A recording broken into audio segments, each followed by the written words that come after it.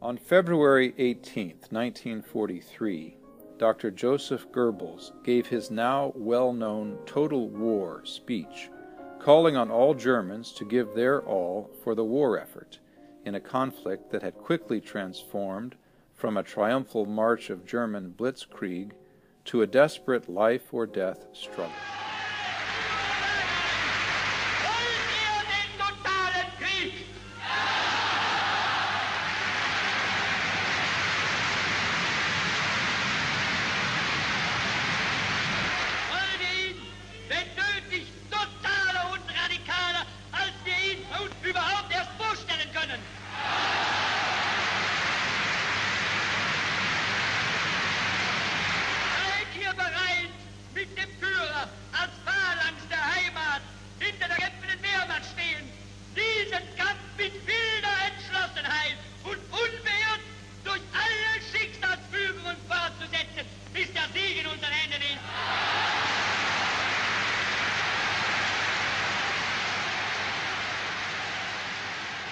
Marianist Father Jacob Gopp was not in the midst of that crowd.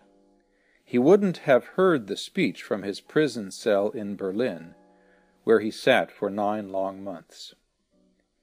While the masses raised their hands shouting "Heil Hitler," Father Gopp refused to cooperate with what he saw as unmistakable evil, raising instead the body of Christ at Mass, offering his yes to an entirely different leader whose kingdom is not of this world.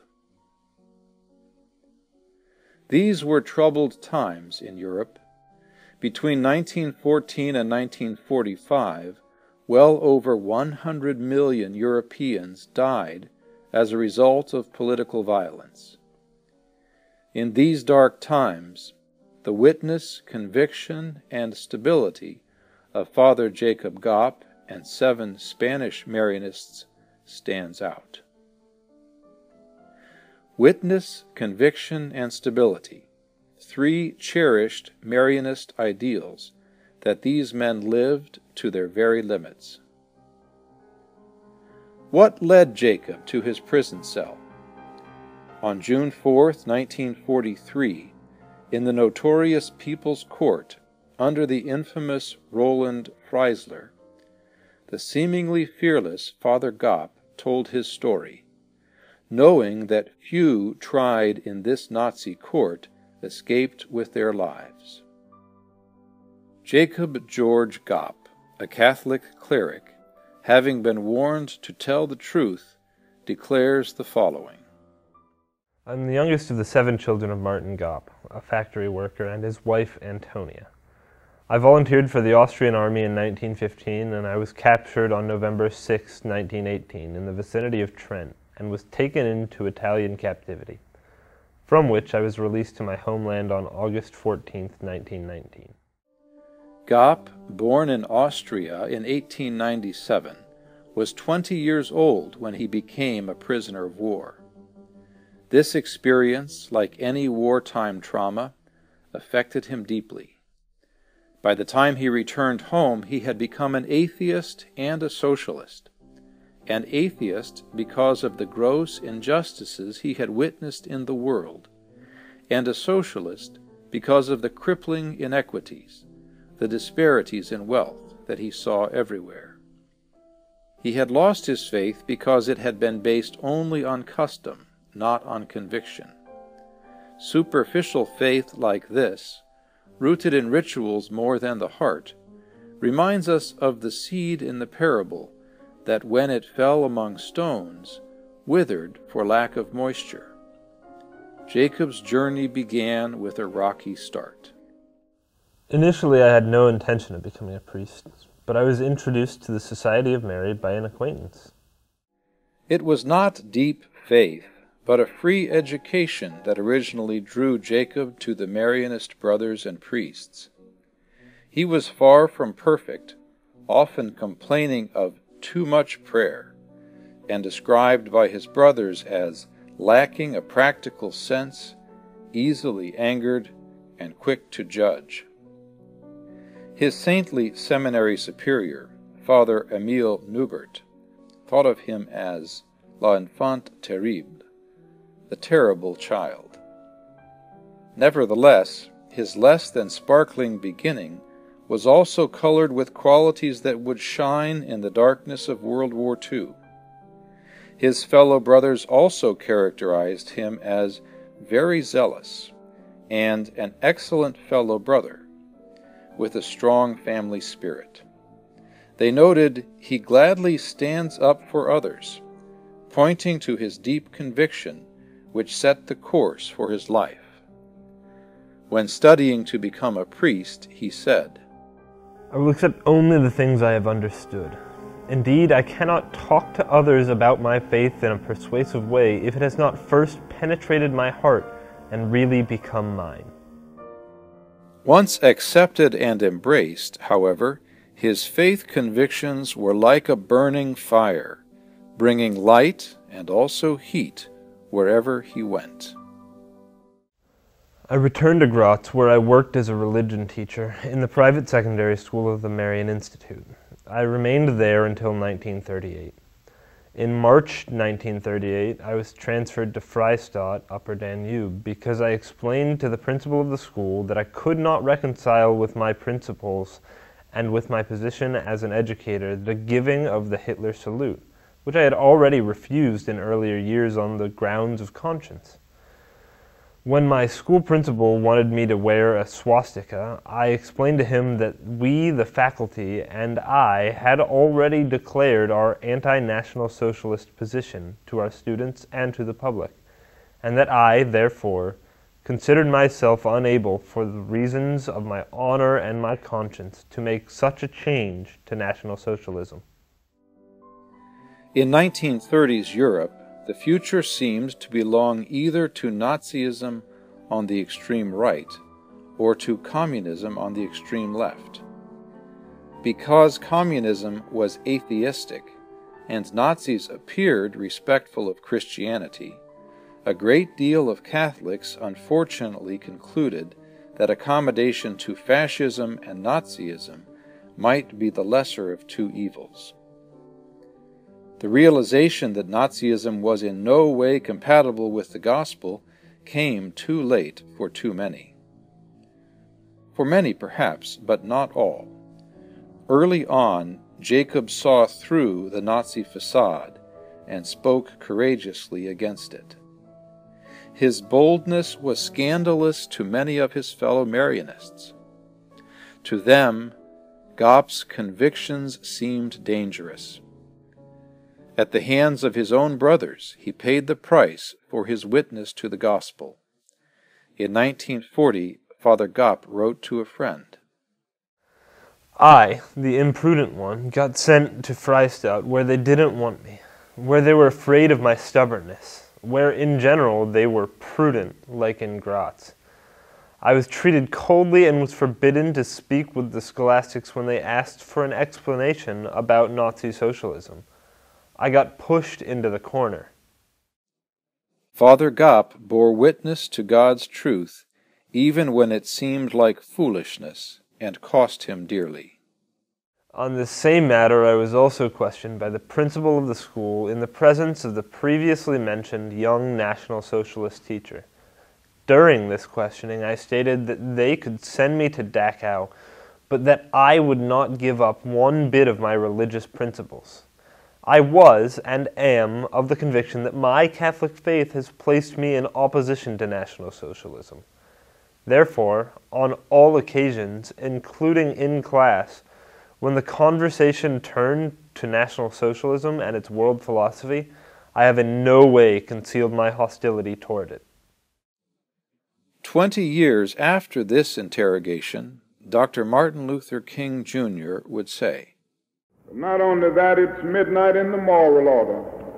So today we don't talk about the Darwinian survival of the fittest. That was the theory that came along, but for us it's a philosophy of the survival of the slickest. Everybody is busy trying to obey the 11th commandment, thou shalt not get caught. Of According to this tragic philosophy, it's all right to lie, but just lie with a bit of finesse. There before the people's court, with the fierce gaze and force of the Third Reich upon him, Father Gopp resisted the ethic of midnight. To him, speaking the truth eclipsed personal survival. He would rather go to Dachau, a virtual hell on earth, than deny his conscience. 13 times during the interrogation, Jacob openly and boldly expressed his opposition to Nazi socialism. He knew it would cost him, and he did it anyway. In an earlier letter, he wrote, "It seems to me that you have to express your convictions as convictions, and not just as probabilities." In a culture where we are bombarded with half-truths, cheap sound bites, and slippery self-justifications, the unflinching witness of Jacob Gopp stands out all the more. When asked about his time in Spain, Father Gopp stated, "Because I felt unhappy in Spain, I thought that I might possibly go to England, and therefore turned to the English consulate to request permission to go to England. My application for a visa to England was refused." 3 years before Jacob arrived in Spain, 15 Marianists lost their lives caught in the web of another conflict, the Spanish Civil War. These Marianists were teachers, laboring to form young people in faith.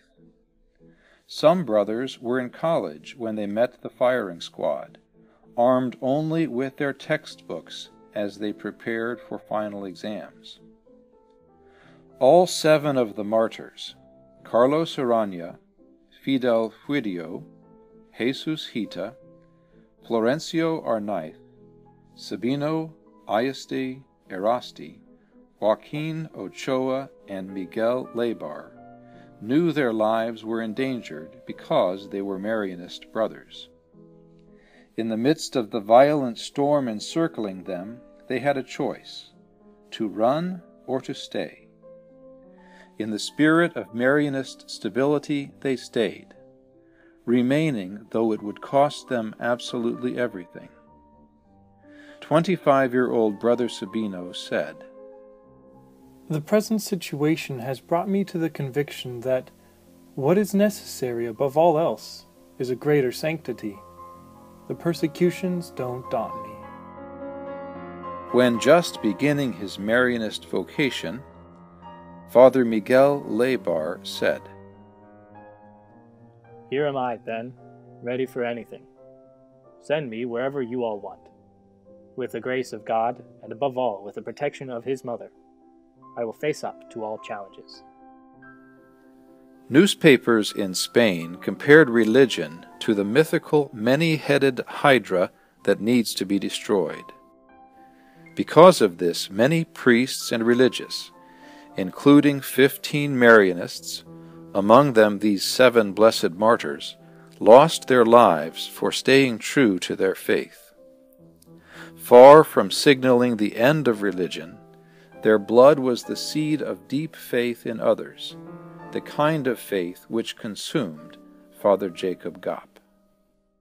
What moved you to ask the English consulate, of all places, for news, although England was at war with Germany? I was not satisfied with the reporting of the Spanish newspapers, because they were too one-sided. To me, the newspapers portrayed the conditions in the theaters of war, as well as other circumstances, in a light that made Germany look too good. Among other things, the newspapers' reporting was scandalous to me, and that these were supposed to be Catholic newspapers, but they never said a word about the persecution of the Catholic Church in Germany. The Spanish newspapers dripped ceremoniously with pious platitudes and conducted themselves as very Catholic, but they did not say one word of indignation about National Socialism's invectives against the Holy See. For these reasons, I went to the English consulate, in order to get a presentation of the situation from the other side as well. Did you pass this material on to others to read, and did you speak with others about the contents of the English propaganda materials? Yes, I gave this material to my colleagues in the school to read, and I spoke with them about it. I declare that I often evoked their opposition. They explained to me that they did not want to know anything at all about the English. Didn't you ever stop to think how undignified your behavior as a German must have appeared when your Spanish colleagues conducted themselves, in this case, in a manner friendlier to Germany than you, and refused the English news? I distributed the English material among my colleagues, in part because I think the religious moment is more important than the national, and I am of the conviction that National Socialist Germany is a mortal enemy of the Catholic Church. Jesus, in Matthew's Gospel, says, "When they hand you over, do not worry about how you are to speak or what you are to say. For what you are to say will be given to you at that time. For it is not you who speak, but the Spirit of your Father speaking through you." When Jacob was handed over, he told his Nazi interrogator that the religious is more important than the national, reminding us of another passage from the Sermon on the Mount. "For where your treasure is, there your heart will be also."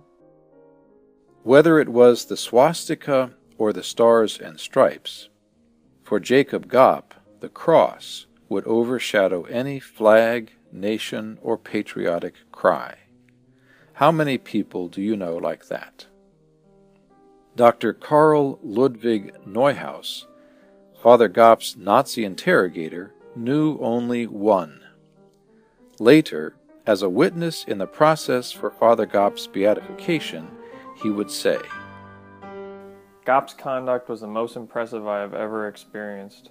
Father Gopp made a memorable and extremely strong impression on me, and I could not think of another man who so stimulated me to think about life, its beginning and end, and its meaning. You seldom come across people like Father Gopp, people who live by the principle that we have to obey God more than men. The interrogation was interrupted at 4:00 p.m. in the afternoon. The official report reads, The accused has completely admitted the facts of the case as presented above, and gave his explanation for his actions, that out of religious conviction and for reasons of conscience he could not act otherwise. He was at all times ready to renounce his German fatherland, if it would be necessary to remain faithful to his Catholic faith. Jacob would later put his name on the summary record of his interrogation. He curiously signed it Jacob George Gopp.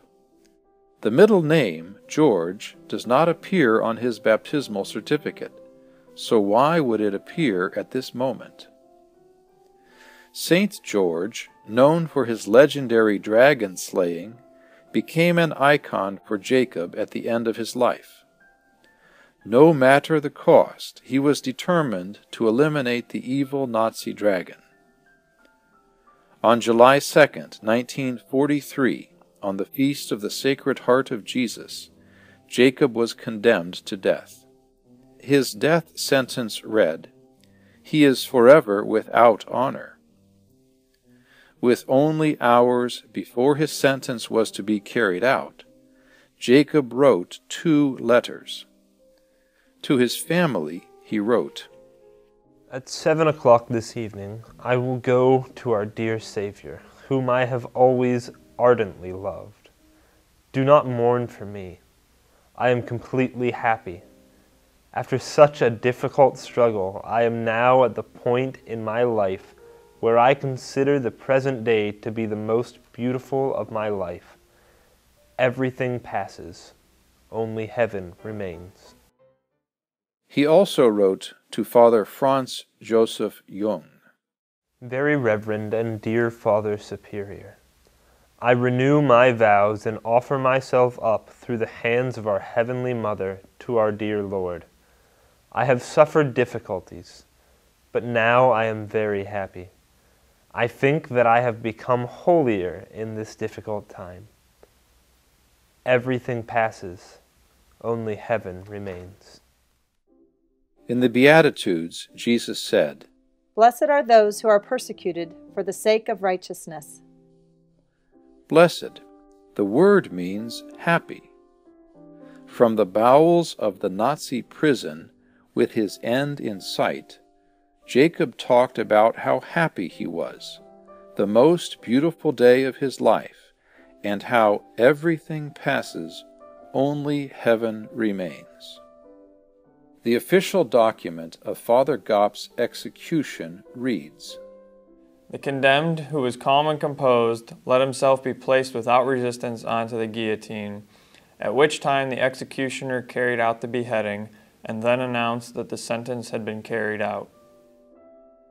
One remembers the words so often uttered about Jesus during Mass, a death he freely accepted. He went to his death serenely, impressing the very people who would put him to death. The Nazis would not release his body because they did not want Jacob to be revered as a martyr. Only his ring, a sign of his Marianist commitment and stability, and his cassock remain. In the lives and deaths of Jacob Gop and his Spanish brothers, we get a glimpse into three core Marianist values: witness, conviction, and stability. Witness. Marianists around the world today, lay and religious, women and men, young and old, all share a common mission: to witness, form, and transform. They bear witness to Christ in community, form faith-filled leaders and communities on fire for the gospel, and labor to transform society into God's kingdom of peace and kinship. Blesseds Jacob, Carlos, Fidel, Jesus, Florencio, Sabino, Joaquin, and Miguel bore witness to the end, revealing that in the midst of violence and madness, God's amazing love, which embraces even enemies, is alive and can never be extinguished.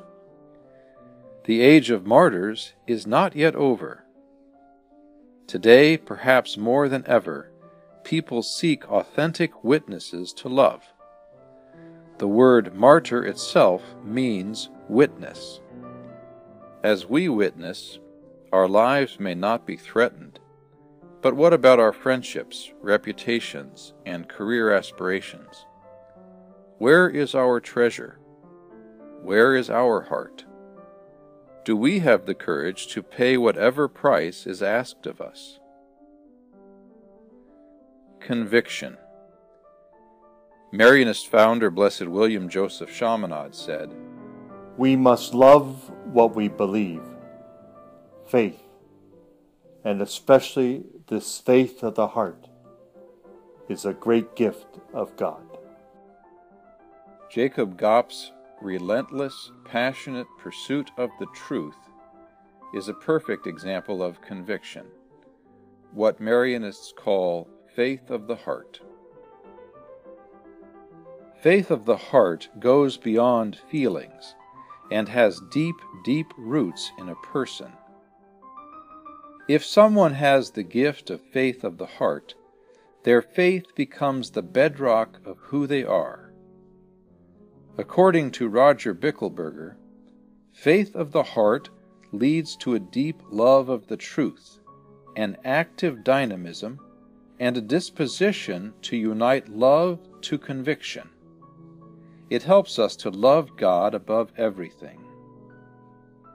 It is powerful enough to inspire one to stay in the most challenging situations.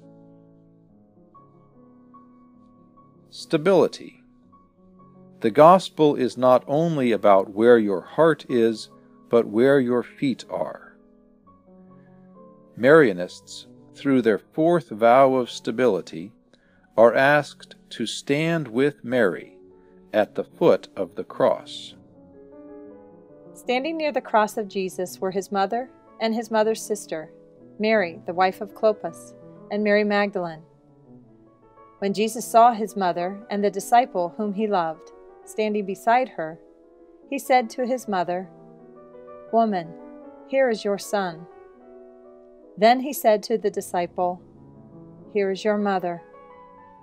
And from that hour the disciple took her into his own home. The Marianist vow of stability takes its inspiration from this text in John's Gospel. Like the beloved disciple who accepted Mary as his own mother and took her into his own home, Marianists form an alliance or covenant with Mary, promising to labor at her mission of bringing the love of Jesus into the world. This mission ultimately means standing with Mary at the foot of the cross wherever Jesus is crucified today. Stability means staying and standing, even when the stakes are high. It was Marianist stability that inspired the Spanish martyrs to remain, though they could have fled and saved their lives. It was Marianist stability that inspired Jacob Gopp to speak the truth in his Gestapo cell and wherever he went.